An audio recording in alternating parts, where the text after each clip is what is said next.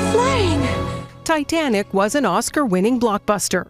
It's definitely the biggest movie I ever worked on. And the movie's modern-day scenes were filmed in Dartmouth, Nova Scotia. Artist Marilyn McAvoy was there. That's her on the left. I'll be goddamned. The film is now well known for its emotionally explosive set and ballooning budget. But an incident in August of 1996 may not ring as familiar.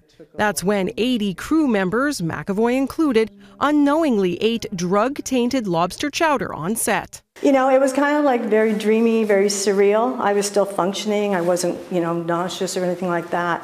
But it seemed like it affected people in many, many different ways. This is me, and this is Jim Cameron. It took hours to triage and treat everyone at the ER, an experience star Bill Paxton would describe years later. You see some people are freaking out, some people are Congo dancing, some people are euphoric. I knew I was pretty stoned on something pretty bad. Everyone recovered. Nova Scotia health officials determined the chowder contained PCP, or angel dust, a hallucinogenic drug. Police investigated, but no one was ever charged. Now, more details are being revealed in an incident report released Monday by Halifax Police, following a ruling from the Provincial Privacy Commissioner.